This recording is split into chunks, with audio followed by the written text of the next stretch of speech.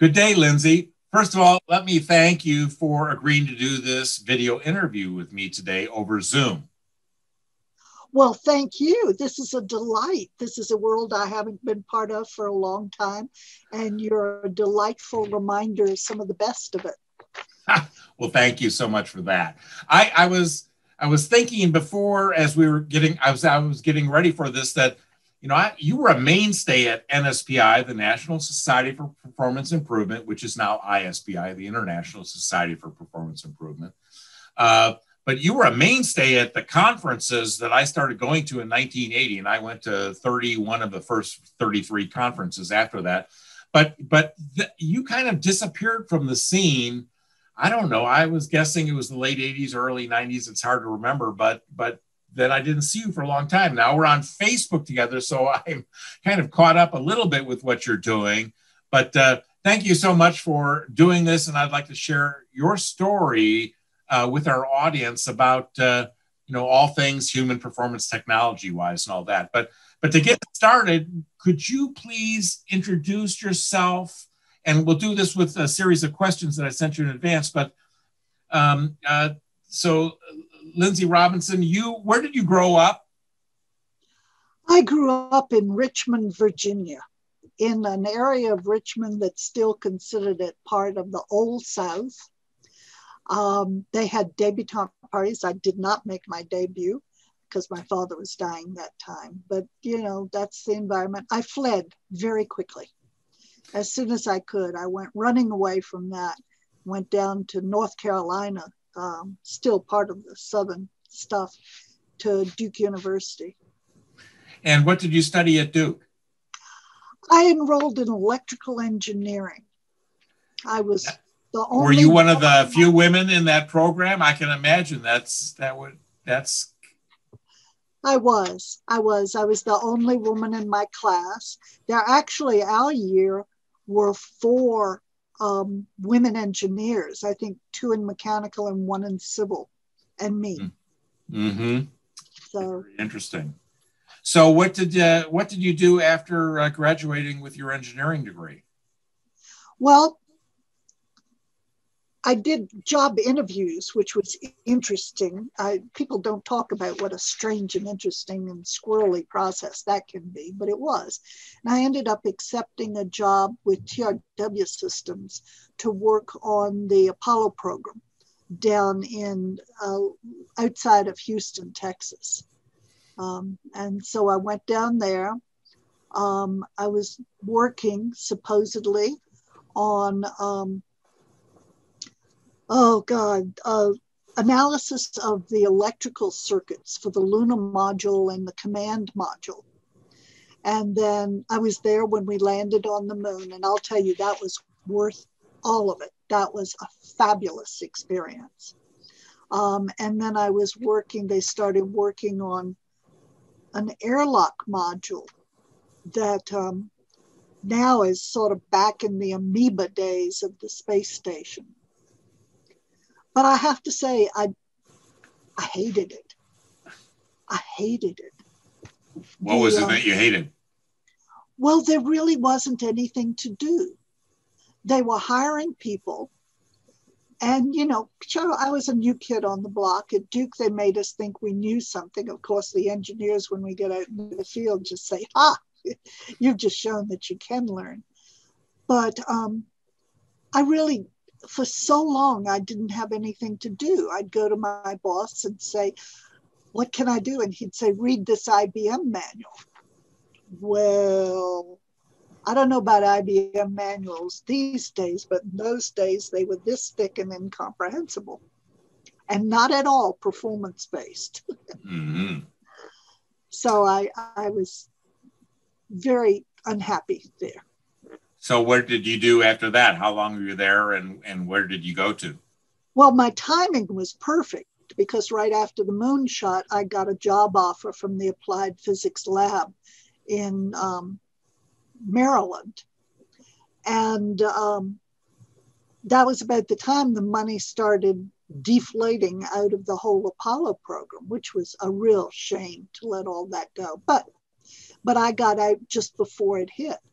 And so they actually hired me at a higher rate than most of the men I worked with because I turned down their first offer, mostly because it just wasn't convenient for me. And they came back with a higher offer and I took it. So what kind of work did you do there? Engineer there. I was essentially programming. I'd been working with Fortran and PL1 at TRW. And here we were working with IBM 360s and, well, once upon a time I knew the name of that language, but I'm totally forgetting it. Over the course of the 2 years I was there, I think I worked on about 8 different computers and was doing PL1. That was it, Fortran PL1, assembler, machine, a little bit of basic and some other things like that. So breaking things down into small logical bits and making them work together was in my blood by that time. Mm-hmm. So when I got into human performance technology, then doing, for example, a task analysis was a piece of cake. Mm-hmm. So how did you go from engineering and getting out of engineering? What jobs or experiences did you have? Because you ended up eventually working for Joe Harless, the Harless Performance Guild. So how did you get there? What was that journey? Well, the first thing was that I didn't realize how miserable I was at work, except I was bursting into tears over inconsequential things. I was thinking, wait a minute. And so I went to a therapist and he said, by the way, you're unhappy at your job. And, it was sort of unhappy at your job. Are you supposed to be happy at your job? Good heavens. He turned me on to somebody, a career development counselor, Bernard Haldane, who's saved my life. And in the course of working with Bernard, I stumbled across this little training company that was doing a project for the military in troubleshooting electronics, in programmed instruction of all things. I don't know how many people out there remember program instruction, but it would kind of kill you. It was one step up from computer programming. Mm-hmm. And, but I liked it, it was the old home for me. And I knew electronics and I could write a coherent sentence. So they said they'd teach me the rest.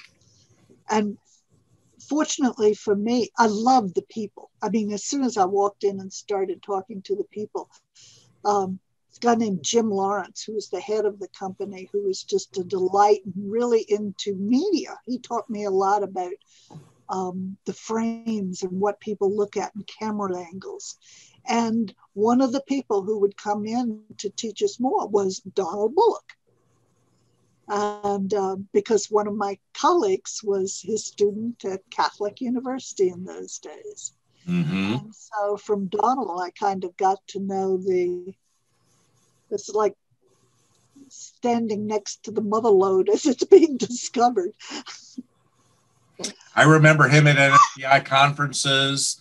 He was in a wheelchair then, and he was a big proponent of Gilbert's behavior engineering model and doing job aids. And I learned quite a bit from him. In fact, somebody else gave me a couple of manuals of his, several hundred pages long each, focused on job aids and his approach to instruction, training, he was calling it. And but fascinating guy. And so that was your early introduction to all of this, huh? Programmed instruction and Donald Bullock. Yeah, I kind of got thrown into the midst of it all. And it was what I loved about it, what really turned me onto the field and kept me in it for so long were the people and the technology, because I'm a left brain kind of person. But the people were very data-based. They cared what the data said. So they were in their way very logical, and they were also personally squirrely as hell. And I really enjoyed that, that they could be funny and interested in the arts and have a wide range of interests, which was not true of the engineers I was used to, and still be really dedicated to making a difference. So how did you come across NSPI, which back then, what year was this? And was it the National Society for Programmed Instruction or the National Society for Performance and Instruction? National Society for Programmed Instruction. Okay. I think one of the problems we've had is we have no good name for ourselves. We did perfectly well with instructional technologists until the web people came in and took it over. Mm-hmm. And then, it was a whole nother thing. Yeah, when management information systems decided they wanted to be information technology, that took the IT tag away from us. And then all of a sudden we've been wandering in the wilderness trying to figure out, are we instructional developers, which then became instructional designers, or instructional systems developers and designers. And now it's learning experience designers. But we've had trouble with what to call that tune, I guess. Yes, yeah. So yeah. What was the early days of NSPI like then? What year was this that you were joining them? Oh, let me see. Logos had gone, the company that I worked with and met Donald through had gone belly up. Mm-hmm. They were doing objectives, and they would only get paid if the people met the objectives. And they were not all that good at staying, at keeping to the original. For example, in one of the projects, it was some guy was doing a real con job on us and saying, okay, I know that you said the contract is only for reading the scales, but you need to have people identifying the scales, but you need to have people able to use them. And all of these project managers had said, yeah, you're right. Okay, yeah, you're right. But they hadn't made them pay more money. So the company eventually went bankrupt. I took over that project and I brought it in for the first time within the budget of my estimate. But because I could sit there and tell the guy no. But what a noble thing to try and do. We will only get paid if your people accomplish the objectives, no matter what you do to screw it up. Mm. So anyway, I went out a bit as sort of a freelancer. And then I kind of wandered into Athena Corporation, which was Judy Springer's organization then. I forget how I connected with them. But they were in charge of the conference that year. And so they said, you will go to the conference. So I went down to the conference and had a wonderful time and was there ever since. I guess I sort of didn't stop going to conferences a little bit when I moved from Virginia out to New Mexico. And that's where you are right now, right? In New Mexico? Lovely Santa Fe, New Mexico. Mm-hmm. Yes. Yeah. So working on the Apollo program, that's pretty cool. But in your career, what in your long career after that, I mean, you eventually got to work with the Harless Performance Guild. And what kinds of projects did you work on with them or with others that back in their early days? And I had to undertake a strategy of practically sitting on their doorstep to get that job, I'll tell you. Oh, yeah. I was literally coming in to have lunch with one of the people there when I think it was Stephanie looked up and said, we need somebody to, there's Lindsay. Stephanie Jackson. That got me in the door. I'd done work with Joe on conference before. Okay. So he knew that I could deliver. But, oh, now, and you asked me a question. I've now totally forgotten what your question was. I got off onto my own memory trip. Well, no, that's okay. I wanted to know about some of the early projects. So, what are some of the, interesting projects that you've worked on? Because, some projects are kind of mundane and, but the others are really kind of very interesting. And so what kinds of interesting experiences did you have in your work projects? Well, actually, one of the ones that got me into the door, I think Claude, I don't know if Claude was in charge of the conference, but he was in charge of something at the conference. Okay, Claude Lineberry. Yes, Claude Lineberry. Somebody had dropped the ball and hadn't done anything with it. And he said to me, I was a freelancer, he said, if you do this for me and bring it off, then I'll get you to do this audiovisual training project for me. And so, yeah, And I must admit that project was a lot of fun because it's one of the things where they're bringing in somebody to train people, but it turned out the real problem was they would get people trained. It was a high security company where they couldn't let people in until they'd already jumped through a lot of hoops and been trained. But then the people would come in to this room where you had alarms and everything else going off and all of this stuff going on with periods of boredom in between and then all hell breaking loose. And the people would freak and leave after they had trained them. So I think they initially kind of wanted me to teach them something. And I took a look at that and said, no, that's not what we're going to do. So I designed an audiovisual slide tape of all things that simulated the environment people would have in the work. And it worked. They said it really helped that they would bring people in to look at it and the people would go, I don't want to work there, which is exactly what they wanted them to say. Mm-hmm. When I worked on the Apollo program and at the Applied Physics Laboratory, all the stuff it sounded so glamorous, but I really had no effect at all.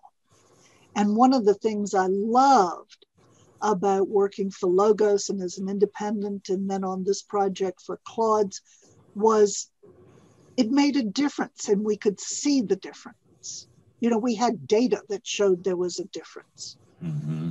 And that warms my heart more. So that was one of the fun ones. Oh, Lord, there was some of them that were not so much fun, but some of the things that were the most interesting about it had to do more with learning about clients and client management. I know there was one project where I was doing a job aid. We had a project with the Bank of America, and they were starting to put in several things that were going towards electronic banking. And on one of them, I had done a job aid. It was, I think, on variable rate loans and when people should have a variable rate loan. And the more I found out about it, the more my answer would be never. But I had to do a job aid on it, and I did the job aid and sent it off to them. And I got a call about 4:00 in the afternoon at work saying, this is horrible. This is awful. You've got to be out here. You've got to be out here tomorrow morning, first thing tomorrow morning. And so I said, oh, Lord. And I packed my bag and I got on the plane at the crack of dawn and was out in San Francisco, my eyes like this, and walked in. It was one word they objected to. One word. But for them, that was everything. For me, looking at the structure underneath, it's like a word. I'll change the word. Okay. Yeah. That was harrowing. but clients are like that. That's educational. It was educational in terms of clients and things. Some of the things that were just fascinating about it, I can't think of a better way to learn the technology, because Joe in those days Joe Harless was giving his workshops, which one of the few ways to learn what was going on. I mean, some people were teaching it in schools, but Joe and Gary were developing the technology as it went along. So they used their training materials to train me, like ounce of analysis. Mm-hmm. Excuse me a second.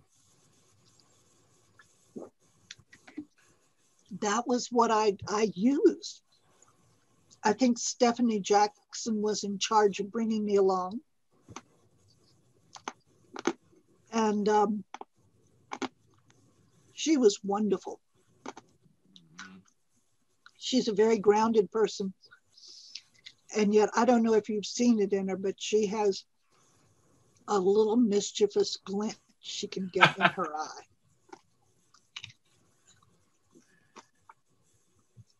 And so I really appreciated her hand in tutoring me through that. Mm-hmm. So your first introduction to what I'm calling in this series, Human Performance Technology, HPT, which, as you and I know, and for our audience, I would say that the name has changed, and it's been many things since I got involved in this back in 1979. And so I was doing a video with Tyagi, I think back in 2009, and he said, he called it HPT, and he said, well, what we used to call performance improvement.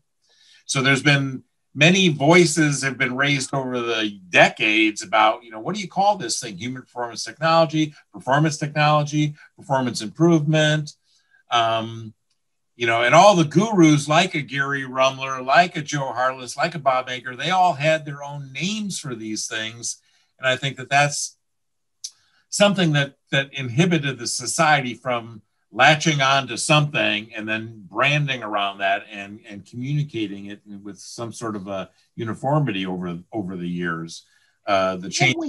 We did also got kind of God crazy. I mean, we did kind of want to take over the world and have everybody and their brother come to us to resolve every issue, because of course we were better than they were at making the distinction between cause and solution.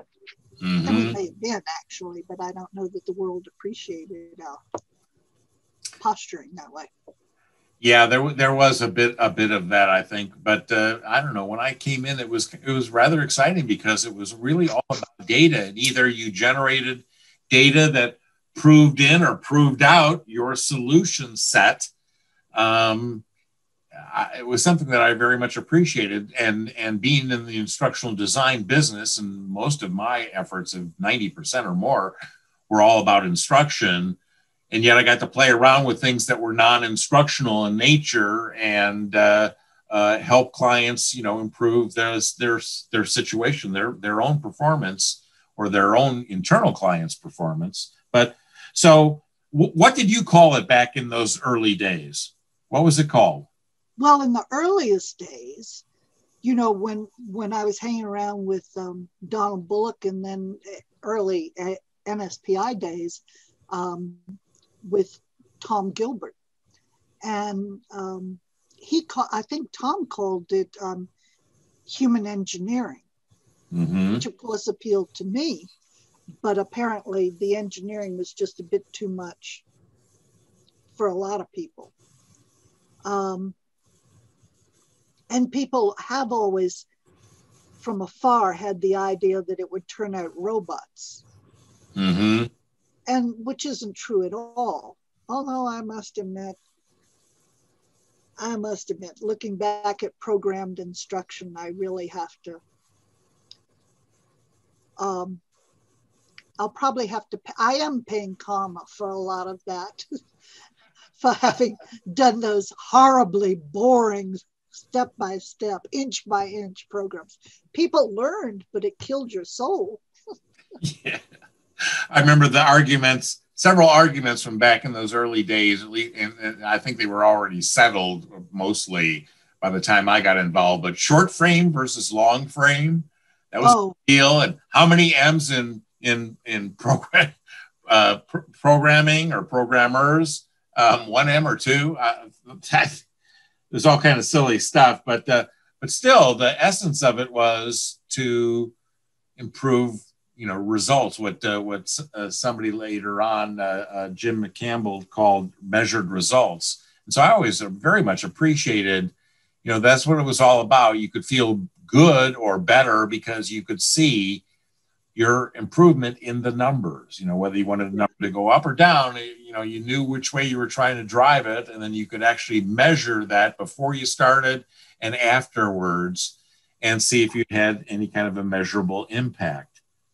The other thing I really appreciated about it was something I know Joe stressed, was going to the people who are actually performing the job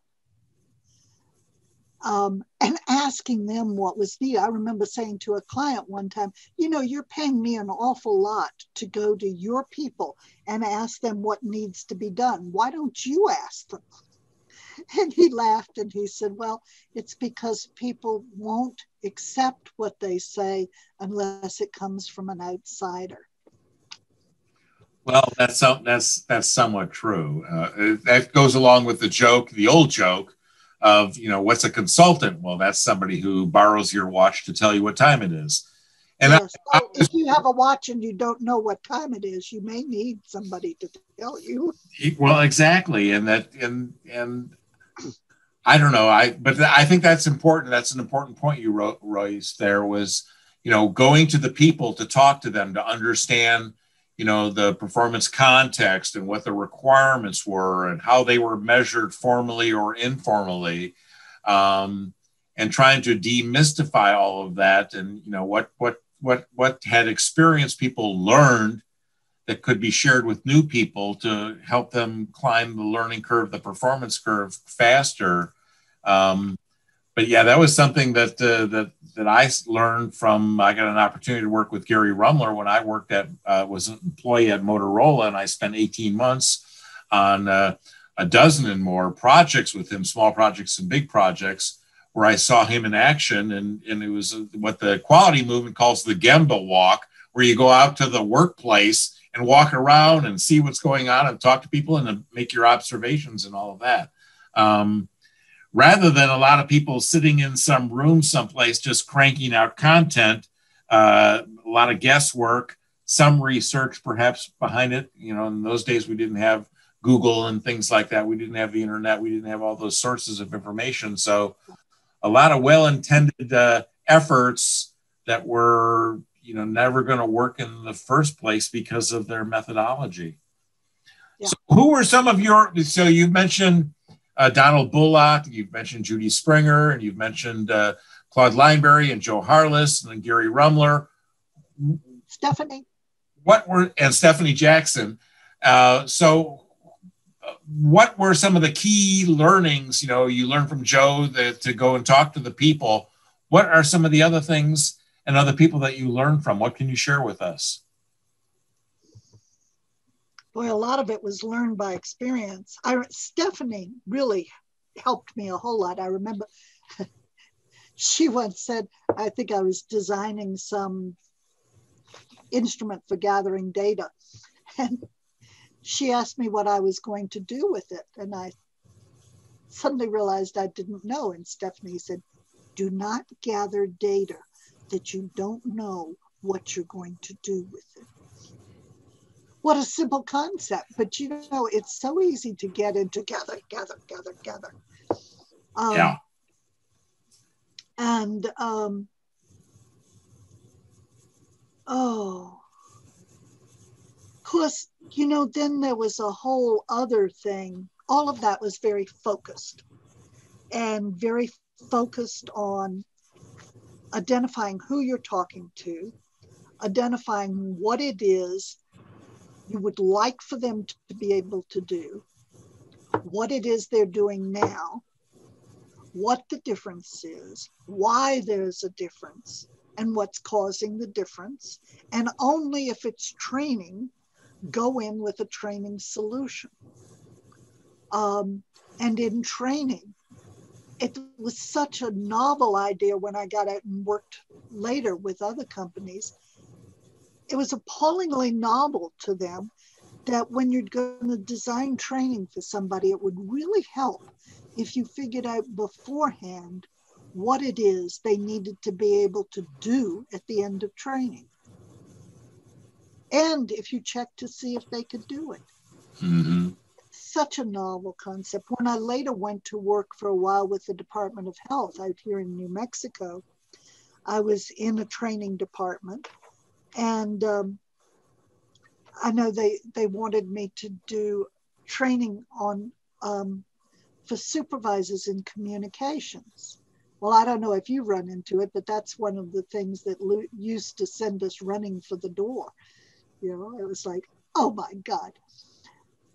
Who? Oh, all of them. What communications? Anything. Can I talk to the people and find out what's involved? No. Well, I did anyway. You know, and you know, I would have had ghost of Claude and everybody else on my shoulders if I had not done that. Just to find somebody who's been in the job and not ask them what should be trained, but what were the situations you ran into and what did you do? What was the first step you did? What was the second step? And really, I mean, it's a task analysis, really, Mm-hmm. on those people just to find out what really worked and what didn't. Think of the people who failed miserably. What did they do? Well, they ignored what everybody said. Okay. Anyway, it was quite an interesting experience going from the discipline that I learned from Claude and Joe and Stephanie, and then landing into a place where I really was just a cog in the wheel, and they wanted to say, I want a warm body to stand up and talk about communications. Mm-hmm. Yeah, it's very frustrating. But that's been true throughout the 4 decades that I've been in the business. There's people who focus on the topics or behaviors, like communication behaviors, what Gilbert called the cult of behaviors, not knowing what the accomplishment was or how to measure any of that. Just, you know, try and change some behaviors as if that was always a good thing, and weren't situational appropriate behaviors that would vary for any person in any job category. So who else, what were some of your biggest influencers that you may have run across at NSPI conferences or in work projects and that? Oh, well, you know where I learned the most, a lot. I learned a lot in the sessions that I went to, the workshops and the talks that I went to. I'll have to tell you, I learned as much from the late night parties. Yes. And I have to admit, in those days, we were a party crowd, a fairly heavy drinking crowd. And you'd get into this group with people and somebody would start talking about their experiences, the project they worked on, we were all sitting around with our drinks sort of holding up the walls. But boy, did I learn a lot about that. I'm not sure I can pick out discrete things now, but I remember when I would be working on the projects that they would keep coming up. I mean, one of the things is, Joe talked about this nice linear thing of getting all this data together, and the data in a front-end analysis, get all the data together and it would point you to the solution. And so I did it by the book, exactly the way he said to do it. And what I got was 18 different solutions. That's unusual. And I remember somebody saying, the best ideas I have are when I'm standing in the shower. And that's true. We didn't have any room in those days, except for lone voices like Judy Springer, to talk about the right brain and the intuitive part. But I found that very important to know, and I found it very useful in some of the classes. I think there was a class I was sent to teach down in Florida, right near Disney World, and it was a class in how to use, what was it? It was a database system, how to use a database system. And the guy who was my primary contact had gone in and taught himself how to use it. So he was kind of my technical expert. And of course, by this time, I'd been on so many different computer systems and so many different settings and so many different languages that it was easy for me to figure out. But what he was missing is, what did people need to be able to do? So I grabbed a couple of people and found out, no, they didn't need to be able to do everything in the world. They've been sending them off to classes to do everything. And they didn't need that. So sort of channeling Donald Bullock as it was, went out and talked to them and find out what it is they needed to do. They only needed to be able to put in this type of information and elicit this type of reports. Much easier. But not all of the people were very left-brained. Some of them were. And I did a bunch of job aids and I did a bunch of exercises for them. And I could get them together and just sort of start them and let them go. And then I remember particularly one lone guy who was much more intuitive and right-brained. And he was just, out of his mind about this. So I could sit with him and draw analogies and use a much more right brain approach in teaching him. And he got to be one of the few people who stayed in that job and years later called me wanting me to design another class for him. I had to say, he wanted me to come teach the class. I had to say, it's not quite that easy. And I give Judy Springer credit for that. Because she was the one who really opened me up to that side. I needed both. I needed the disciplined approach and the results orientation and the linearity, but also to be aware of the value of being able to respond to nonlinearity and to more intuitive approaches. I don't know if that answers your question, but that's one of the things that comes up for me when you ask it. Well, because I want to share with people, who are some of the names. They may not be active anymore, but they had, they shared lessons, they shared their insights in terms of how to improve performance. And that's part of my goal here is to kind of capture some of my interviewees' memories of people and things so I can point people to them. So that's kind of a segue into this next thing. So we talked a little bit about some of the people, but were there books or articles in particular that you can remember that you might want to point people to that are, entering into the field and need to get a, foundation established? Well, some of the books that were around when I was there would sink a ship or put you to sleep at night. I mean, if you already knew a fair amount of it and had experience, they were fascinating because you could get nuggets out of it. But one of the ones I really liked was the one that, and I think they've done several since then, Erica Keeps and Harold Stolowich put together that Telling Ain't Training. Yes. Telling Ain't Teaching, I think is. Well, there's Telling Ain't Training, and there's 3 in this series, I think. But yeah, those were fabulous books. One of the things I remember was Joe gave a talk one time on jargon, jingoism, and jive. And he was showing the distinction between them about how we needed jargon, because if I sat there and told you all right, in order to do a job aid, we need to sit there and identify the target population, and then we need to interview them and observe them in the field and watch. You just go, whereas we can use jargon like do a job aid, and it covers all of that. Mm-hmm. And I forget the jingoism. I think it was that everybody who comes into the field and wants to make their mark starts puts a new spin on something and gives it a new name. That's so and true today. Jive was just the people who were, well, talking out of their hat.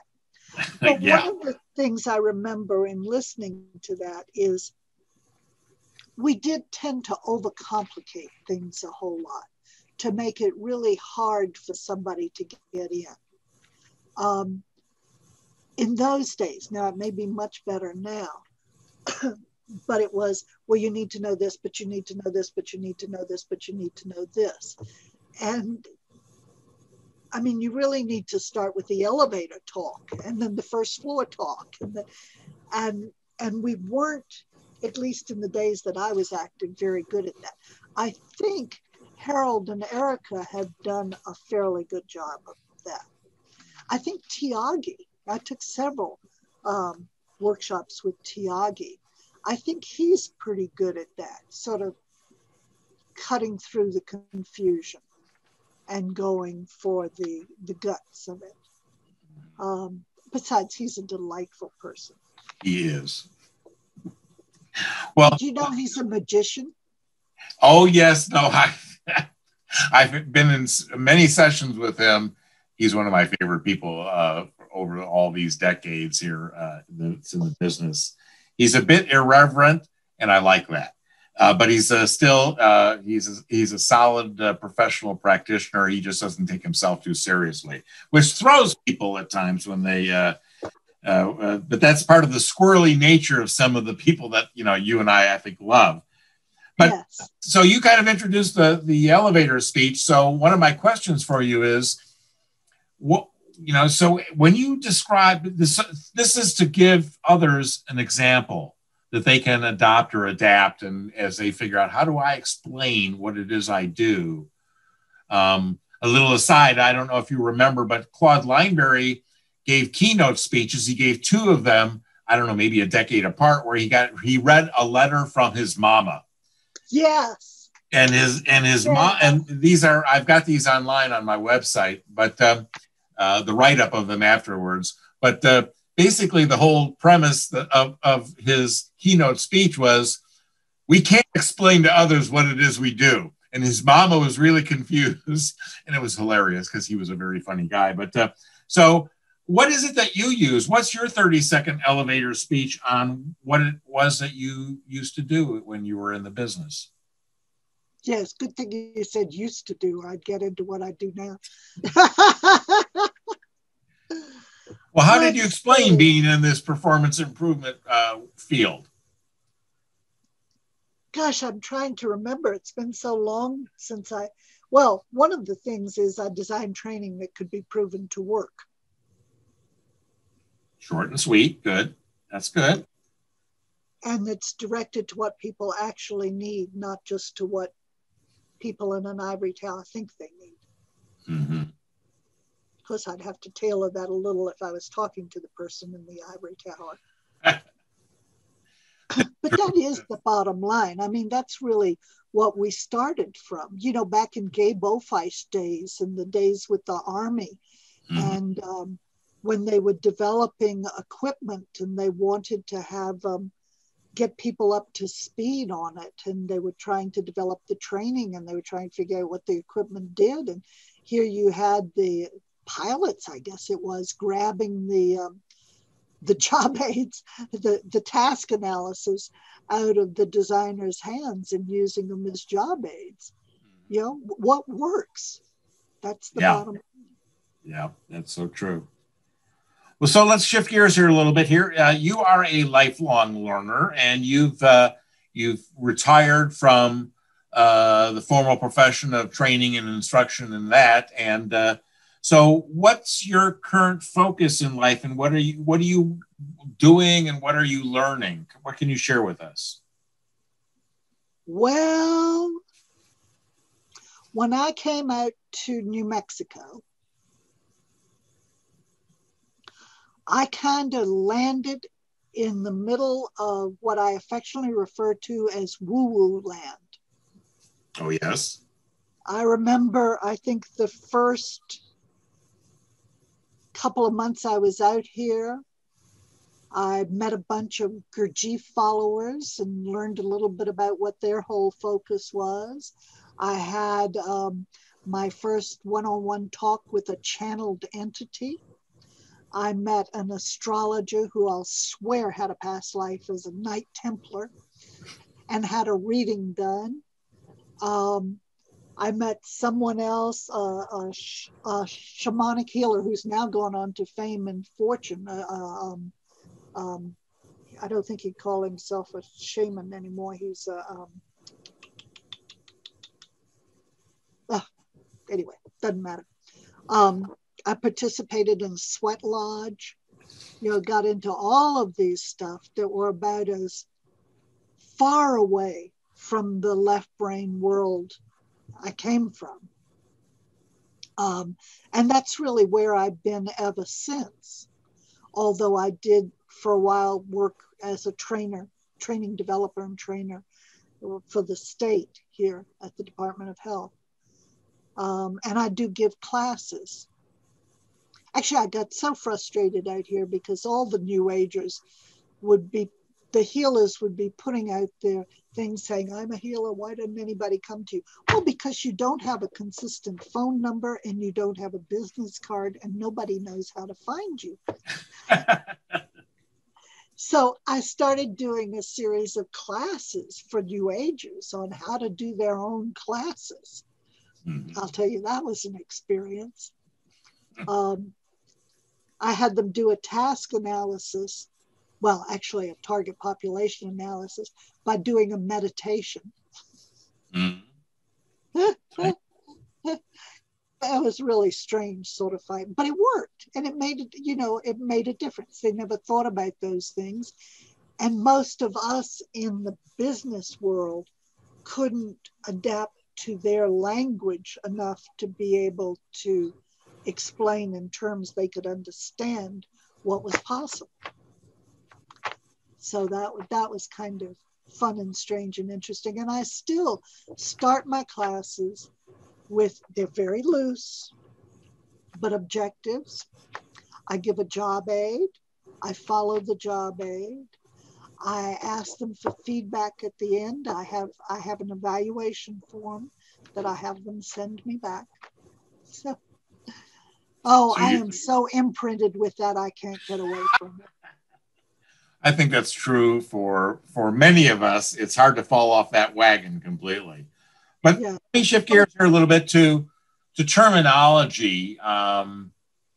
You spoke a little bit about that when you said, the business people can't, we can't relate to some of our audiences. The language has been a hang up. And I remember Joe Harless back in 1985, because I've referred to this article that he wrote where he complained about our inconsistency of language. And you can't really be a profession if you don't have a consistent vocabulary. But so my question is there a performance improvement term or a phrase that you would like to define for us? Perhaps you feel that, it's misused, it's misconstrued or what, but do you have a term or a phrase that you want to put your spin on?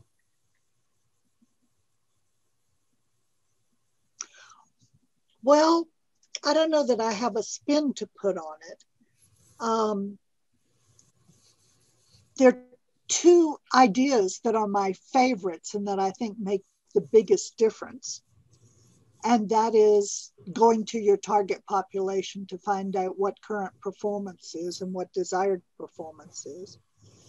And the other is developmental testing. And I know that falls by the wayside. I've had projects where they got crunched on money and they decided to drop the testing. Mm-hmm. and that is never good. And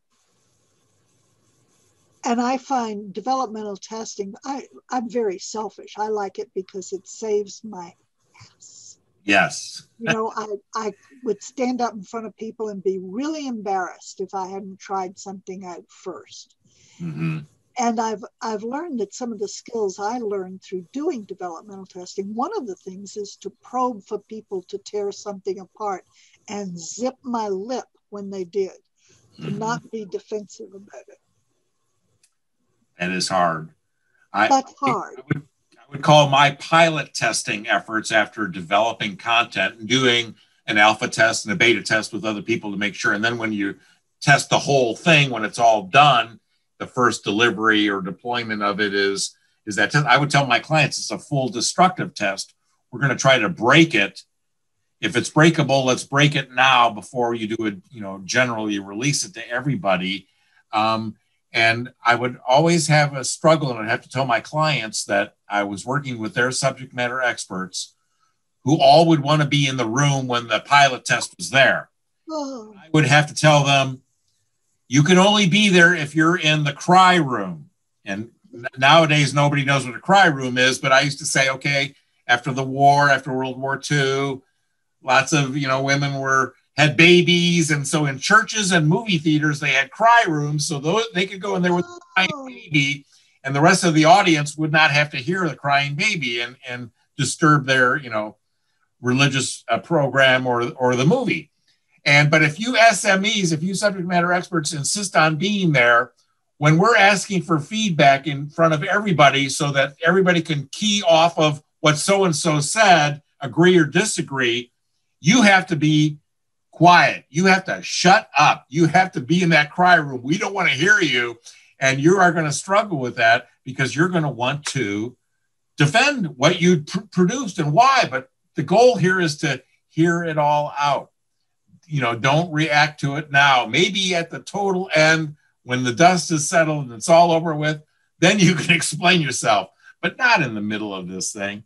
Could you get them to do that? Could you get them to shut up? Well, it was a struggle. And so what I would do in classroom training when we were pilot testing that is that I would announce that to the entire class and the subject matter experts sitting at the kids' table in the back. There would always be a separate table. That's who those people are. You people going through the pilot session, you're either experts yourself or you are the target audience, so we can measure learning with the target audience and determine whether or not our content was accurate, complete, and appropriate with the experts. The people who helped create it are in the back of the room, and they are supposed to shut up and not say anything so they don't get defensive. And if they do get defensive, you are all free to stand up and call them on it. So I would try to, use a peer pressure and establish expectations that, they're here to listen and learn, and they're probably going to want to get defensive. And we can't allow them to do that because that'll inhibit you guys in the front of the room from speaking your minds. And that's what we're here to do, is to test this out and hear from you. Is it working? Is it not? Why or why not?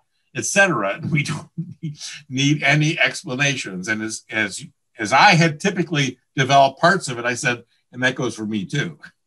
So that made it even worse for the people in the back of the room because, if I said, I can't get defensive, and call me on it if I do. Anyway. But yeah, testing is so important. And pretend that I had not been the developer. Mm-hmm. And ask people to tear it apart.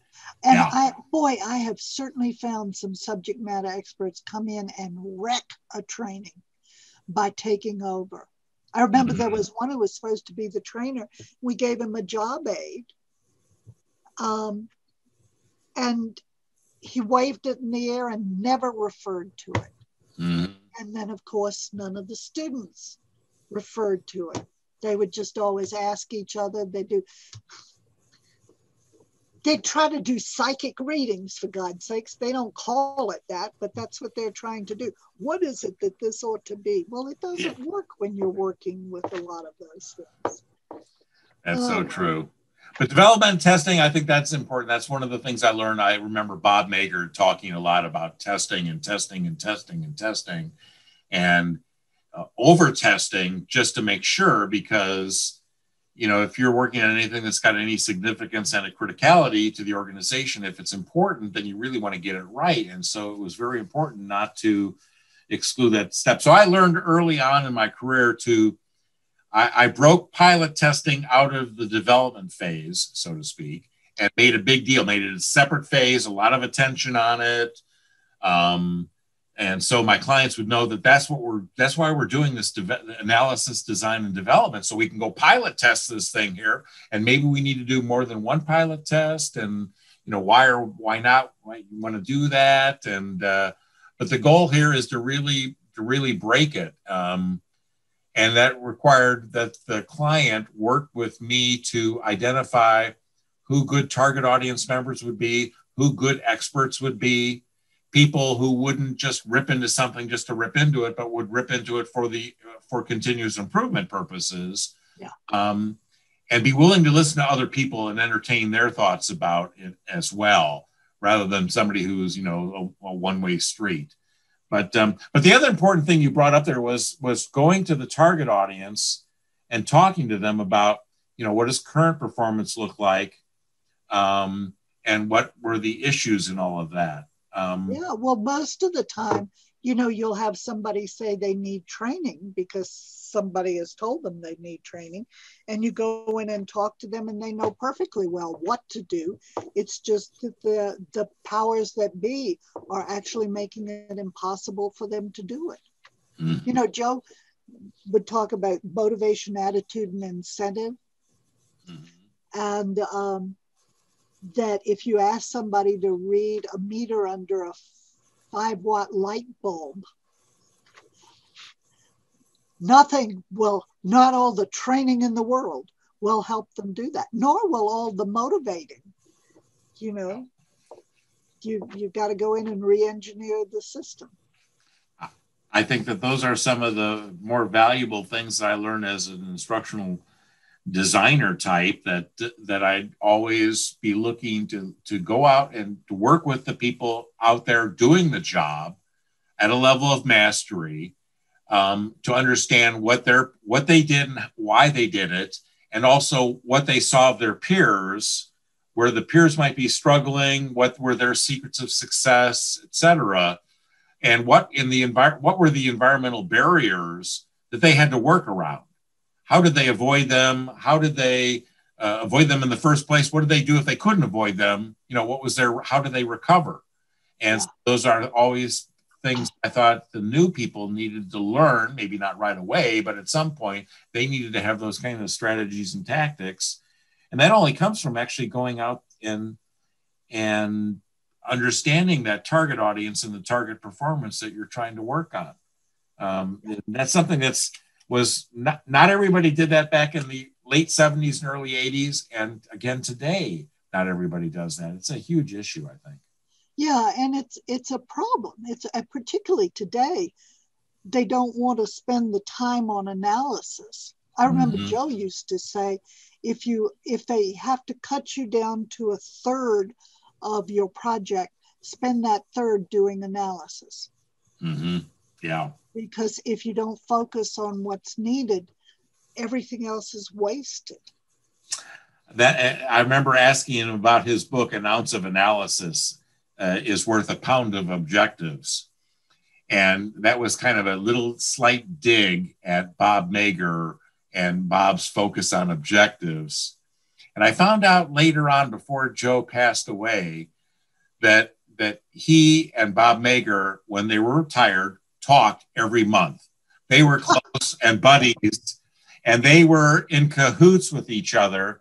There's a famous story about when Joe was president of the Society of NSPI, he had a speaker coming from Europe to do the keynote speech at the banquet. And it was all a ruse. Nobody was coming, but it was, the guy's name was printed in the program and everything like that. And he said, well, so-and-so didn't show up. And so by the powers invested in me as being president, I'm going to, he pointed his finger up in the air and he walked around the room saying, I'm going to choose our keynote speaker. and everybody was scared to death that we were going to be picked. And he picked Bob Mager, who then acted very flustered and went up there and gave a terrific keynote speech because he was in on it, knew he was going to be chosen to do that. And but those two were these are the squirrely nature of some of the people that were in the study. They were a lot of fun. I had an interesting talk with Bob one time. We were waiting for something at probably National Airport. And he was distressed because people would come up and want him to come talk somewhere. And he would say, okay, for $10,000. And they go, yeah. And so he was saying to me, you know, they don't understand what I do and how his process was of first finding out about who the population was he was supposed to talk to. Do you remember Bob doing your T-pop? Mm-hmm, yes. He could get the sound, I can't. Yeah. Find out about the target population, find out about the environment and the issues. But not only that, once he developed it, he tested his speech again and again and again and again and revised it. Mm-hmm. No wonder he would charge $10,000. It wasn't that he'd just stand up and words would fall out of his mouth. He practiced that over and over and over again. And it's been a lesson to me because, you know, you see these guys stand up and they're easy. And I would have thought, well, someday I'll get up so I can do this and golden words will fall from my mouth. No, it takes focus, analysis, preparation, and testing. He was a perfectionist. I worked with him. He had done, in 1999, he did what he called the perfect banquet speech. And it was recorded. And I asked him if I could get a copy of it and post it online because I was in the audience and it was a fabulous speech and very funny and very polished. And I edited it, and I edited it 7 times before he would accept it. So, but that was the testing. He was a perfectionist. He wanted the slide to come in a little bit differently. And so we went back and forth, and I invested quite a few hours on it. I'm very happy about that. But I got closer to him once he retired. I knew him for a long time, but I didn't really know him well.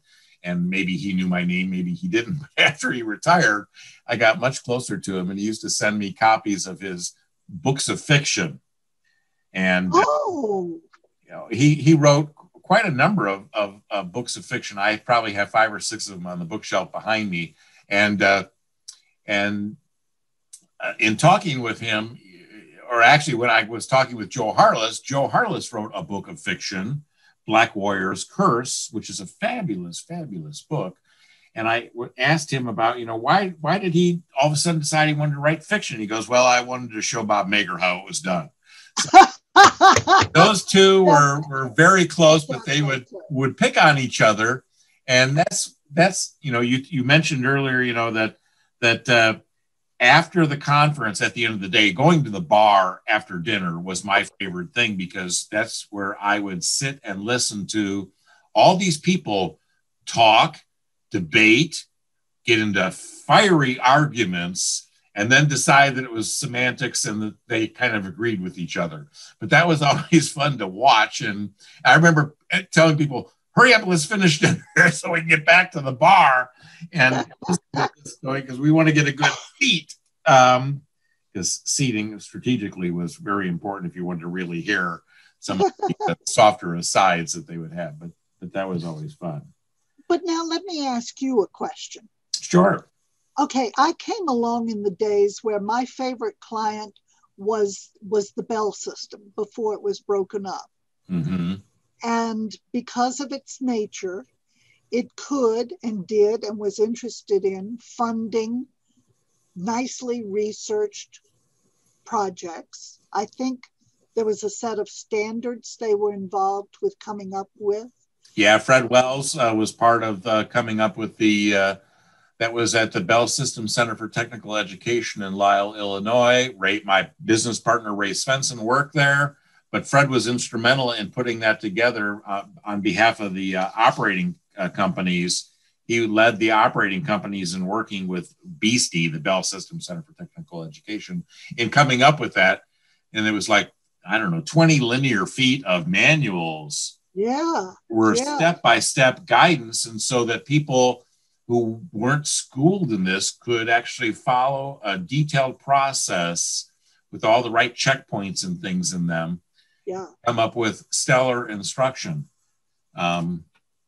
And then in those days, I think Danny Langdon, I think it was at American College, I forget where he started this, but he did the instructional design library.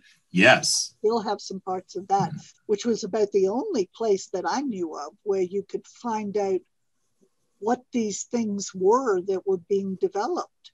Yeah. In fact, I had an exchange on LinkedIn today. Somebody had said that they had seen Frank Wider's book on learner-controlled instruction. And I said, Oh, wow. I had that book. I think I've given that book to Gary DePaul. And so I think the books may still be around. But yeah, so Danny had was the editor. And I think there were either 20 or 30 books in that series. A lot of them. Yeah. I had maybe a dozen of those books in total and those are the kind of books that would walk out of your office in the middle of the night. Yeah. Disappear. They'd just be gone, and you'd look for you wouldn't know if it disappeared yesterday or 2 years earlier. Well, they were short and pithy. Yeah. But now, so I have a question, because that was an environment in which companies would fund long projects that did a lot of analysis. They were interested in doing whatever it took to focus the training so that their people spent the minimal time necessary in training and came out the most effective possible. They were tired of these 6-week classes and stuff. So they would fund that. But my understanding is the world has changed, and that a lot of companies are not, or at least 10 years ago, were not interested. They wanted you to do it tomorrow. They didn't care about analysis. And things were changing so quickly that if you did a 6-month project like we used to do, what you were teaching would have totally changed in that 6 months. So well, I think that's part of it. But I remember Gary Rumler saying that if it wasn't for the military, the U.S. military, and for AT&T, that he and all of his peers, the Joe Harlesses, the Bob Akers, they would have all starved. They would have all gone out of business. They would have all had to do other things. But and these guys would compete against each other for projects. And when somebody got the project, he would hire everybody else, not he or she. But there was a lot of that, and it was AT&T being a monopoly in those days. They have expenses and they just build that into the rate base, and that's kind of how that worked. But they were interested in longer term. They had a longer vision of their efforts and how long things should last. I remember Ray Svensson telling me that the old telephones that we used to use back in the day, the government forced AT&T to write them off over a 40-year period. So those phones had to last 40 years. They were engineered to last for 40 years. And then eventually, after the modified final judgment and Green and all of that broke up the Bell system, all these phones were made more cheaply. And, the joke used to be that you could drop a telephone, one of those old phones, out of your dorm room from the 3rd floor, and you'd go down and get it and plug it back in, and it would work because they were just engineered to be like that. So I think there are pockets where, some research is being done, funded longer projects where the experience can be learned from. But other than the U.S. military, I'm not aware of any major companies that are funding those kinds of things. Perhaps Google is doing those kinds of things. They've studied management and what work is good for teamwork and such. But but they were far and few between back in the old days, and they're far and few between now. And everybody thinks that we were in such a hurry. But if I remember reading things back in the NSPI journal back from the 60s and 70s, where they were talking about how things have sped up and we're in such a hurry nowadays. Well, maybe we're in a greater hurry today than we were back 30, 40 years ago, but everybody was pretty much always in a hurry. And there wasn't a lot of time where people would just sit back unless it was critically important to get things right. Like at NASA, with the consequences of not getting it right, if they were severe enough, then most organizations would work to really get it right. But we're almost in a throwaway economy with throwaway attitudes. And so, how much instructional content that's been developed over the years has been redeveloped in the same company over and over and over and over again, because they don't have a good way to inventory it and track it and keep it up to date and all of that. And it's a consumer society. Yes. They want to consume training, not just use something that's there. I remember years ago, Gabe Ofish, who's an old name you may not have ever run into. Okay. Well, he's the founder of NSPI, but yes. The founder of NSPI. And he also was quite a con man. But Gabe had a wonderful class on how to use existing material that contradicts what you're trying to teach. And bottom line was, you use the contradiction. You show how it doesn't, and you use that to do the training. And I thought, wow, what an idea. But nowadays, what I hear is the fast. I remember when I was doing some projects still, and I was doing some work with Operant, David and Jenny Schiff. And I remember Jenny and I were sitting one time, we were working on this project, and we had our contacts and we had our plan and our subject matter experts. Next thing we know, they've been reassigned to something else. And I remember Jenny was saying that was happening to an increasing number of projects, that the organizations just didn't have the corporate memory or attention span to be able to go through and stay with I'd say an analysis driven, but it's really a long project. Now, I've seen some things that I don't know a lot about, that we're talking about doing everything quickly and on the slide. Somebody, I forget who it was. Margot was talking for a while about working with the marketing department to actually come up with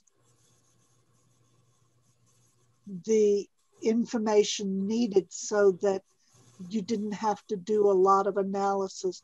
You developed the training materials along with the marketing developing the market and the engineering developing the products. Mm-hmm.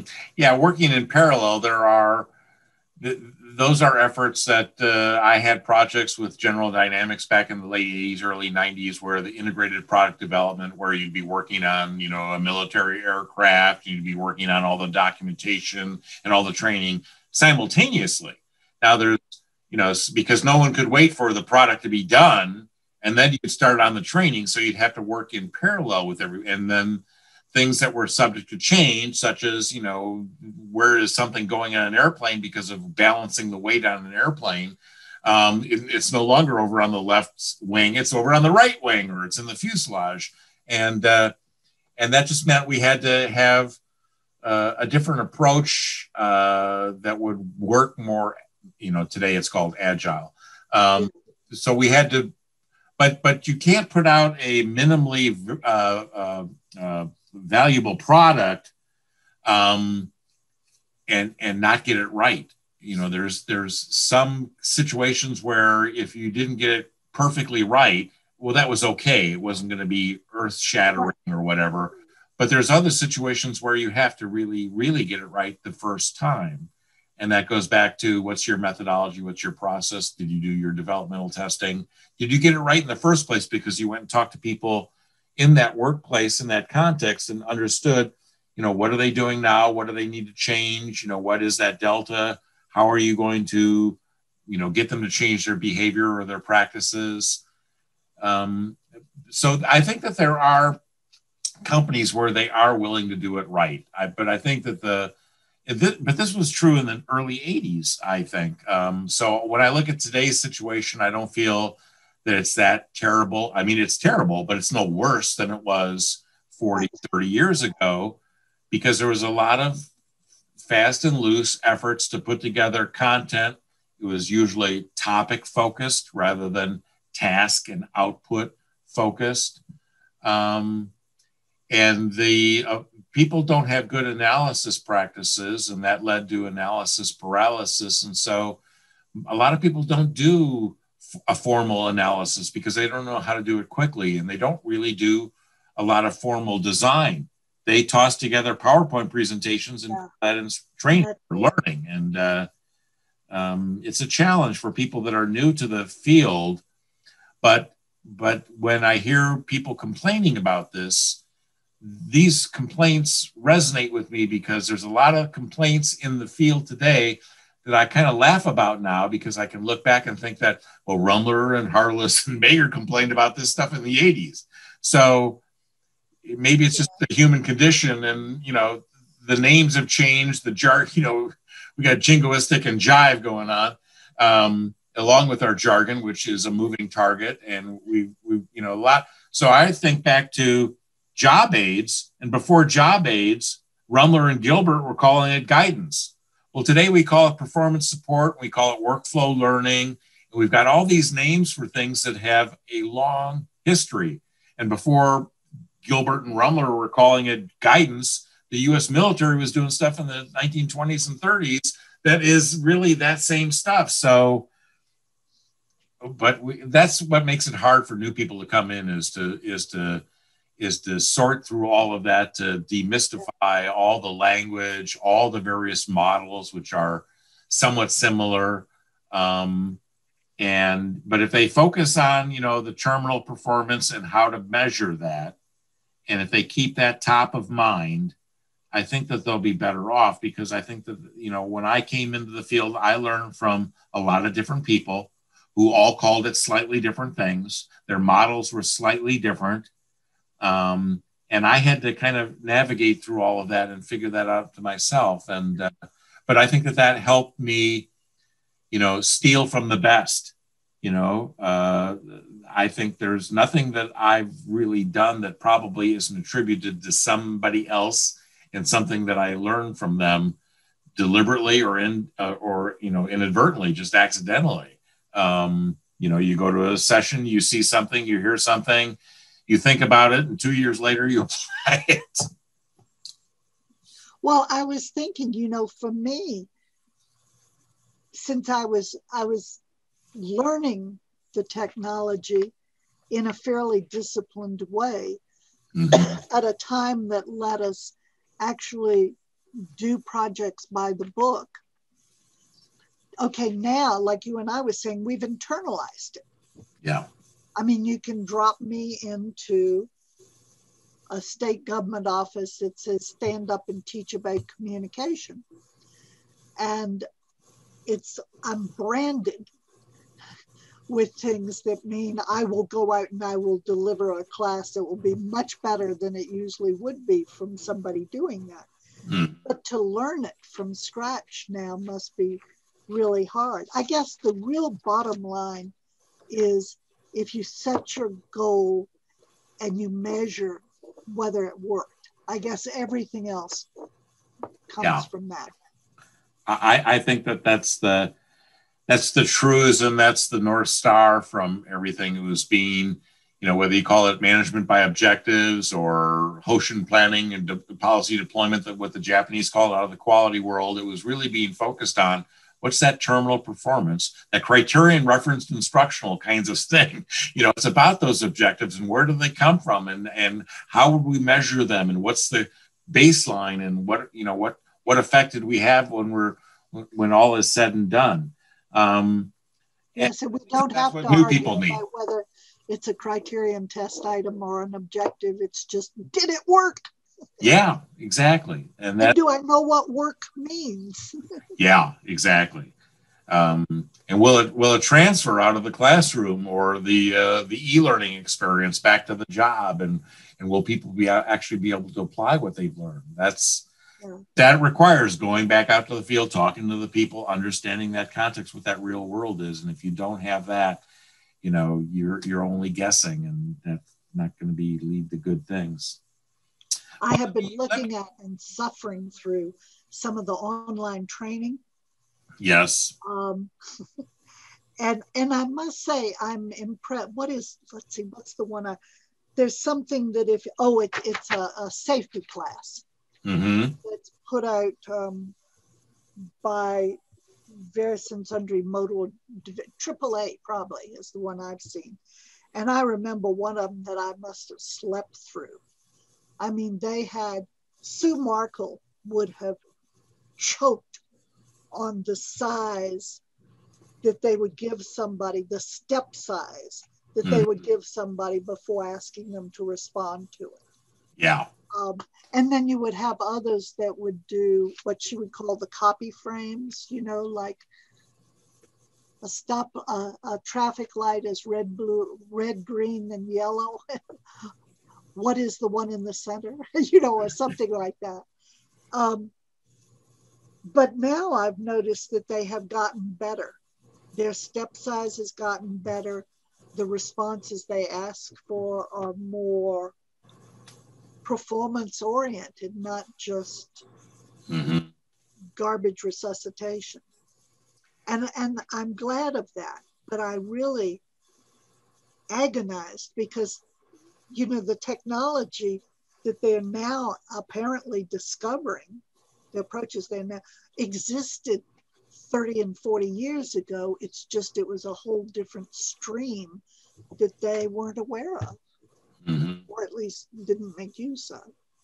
Yeah. Oh, well, I guess. Well, and computer technology has made it easier to, chunk things smaller and to reinforce it differently. People don't have to go to a classroom anymore. They don't have to read a workbook. They can get, dinged on their cell phone when, several times a week with reminders and quizzes and things like that to increase recall and to strengthen memory.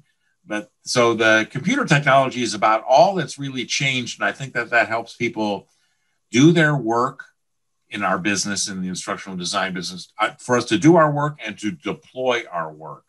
And that's the huge advantages that exist nowadays. But there's that technology, which means the application of science and the science of learning and the science of instruction, the science of performance improvement that haven't changed very much. We may understand the mind a little bit better, but most of the things that were true 40 years ago are pretty true today. And we just now have this computer technology to take advantage of and to help us do our jobs and to help our learners access instruction that will help them perform. But we are opportunity rich. I think that there's the few out there that are doing really good work, and there's many who are just doing their best. But a lot of that I think goes back to their management and what the systems that their management have set up and their clients. And some people are struggling because they're in a bad system. And as Gary Rumler used to say, you put a good performer in a bad system, and the system wins every time. That's the challenge. Well, before we... I guess for me, the main thing sorry? For me, one of the main things that made a difference was working under the people who knew. Yes. Even more than studying. It was actually working with the people who knew and hearing their casual conversation and how they approach things and the extent to which they had internalized the whole approach that I'll call human performance technology, for the lack of a better term. Well, again, there's many terms here, but that's part of our confusion. But yeah, but there are people that know what they're doing, and they are out there, and you can follow them online through various social media and learn from them. And there's many people out there that are very much like the NSPIers that I met early on, who are so willing to share. They may be a gruff personality like Joe Harless, because Joe Harless, you know, if you went up and asked him for anything, he'd say, "You got any money?" And then, you know, then after a minute or two, then he'd say, "Well, so what do you really want?" And then he'd be very, very helpful, but he had to have that rough exterior to start with, just as part of his persona. But I think that, you know, that it's good that people are more accessible through online technologies, and there's a lot to be shared. But like in the old days, there's a lot of garbage out there, and you've got to be wary of that. And learn how to pick and choose. So it's really picking, you know, it's like your mom said, you know, be careful who you pick your friends. It's like who you're going to pick to be in your network. And are they talking about, you know, evidence-based practices, or what used to be called research-based practices? But so is there anybody else that you'd like to mention before we wrap up in terms of people that we would point our audience to, people that are kind of new to the field, and people that you learn from and or enjoyed that you would want to share with others? Oh, wow. You know, when you say that, I go back to people that you couldn't learn from now. Sue Markle. But Sue's got articles and things that she's written that you can source on, but Sue Markle is yeah. Yeah. The other thing about knowing the Markles and the Harlesses and the Lineberries is having a number of strategies in your bag of tricks. It's one of the things I know that Joe, you know, because he had this whole thing about how do you I'm not going to use that word. I don't like it. What strategy do you come up with for presenting the information, whether it's a discrimination training problem or whether it's a linear, back Jay Alden's chaining? To have a number of those in your kit means you're not just hitting every problem with a screwdriver. And that's one issue that I have seen, is that people get to know how to do one thing, and they're going to apply that one thing, by God, whether it fits or not, and then wonder why they fail a lot. Yeah. And I would say that the trick to getting a repertory of things is hanging out with a variety of people. It's one of the things the conferences were very helpful for. Because you could go to different sessions and you could come away at least with ideas about different things to try in different situations. I don't know if that's still true. Well, I think you can go to the face-to-face conferences, and there's many online conferences.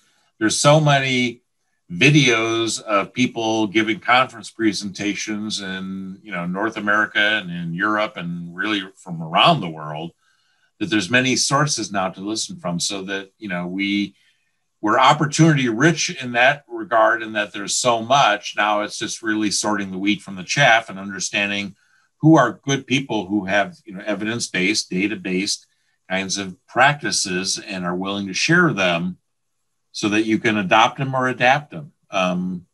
That's the trick. I think it's maybe even harder today, because if you went to an NSPI conference back in the 1980s, I don't know, you could see, you know, 20 sessions at the most, maybe 12.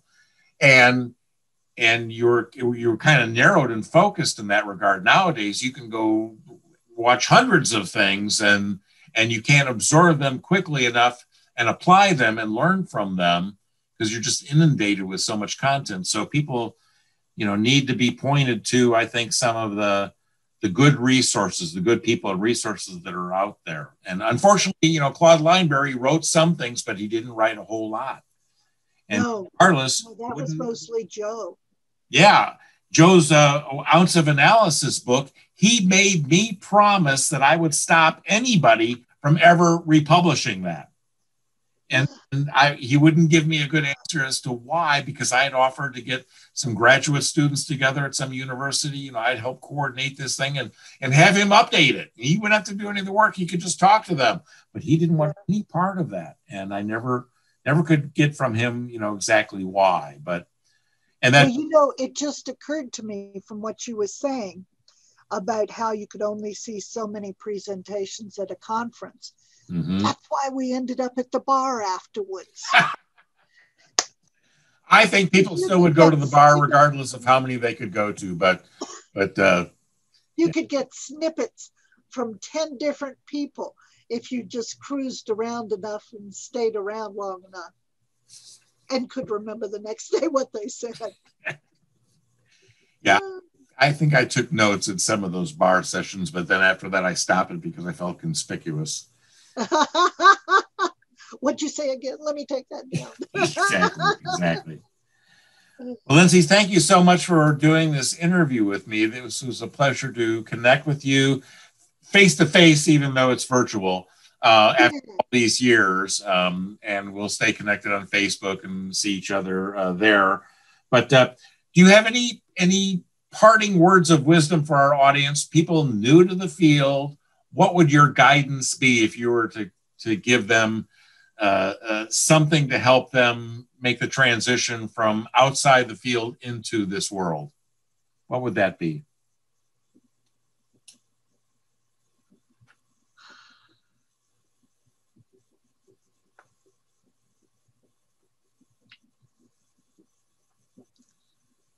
I would say one of the bottom lines would be when people ask you to do something, gently probe as to why. And what really is hurting that's getting them to ask you to do it. And the better you can hone in on those answers, the better you can respond. Good advice. Good advice. Well, again, Lindsay, thank you so much for doing this interview with me. And I wish you well, and I will see you out on social media. Well, thank you very much. This has been a delight. Bye now. Bye-bye.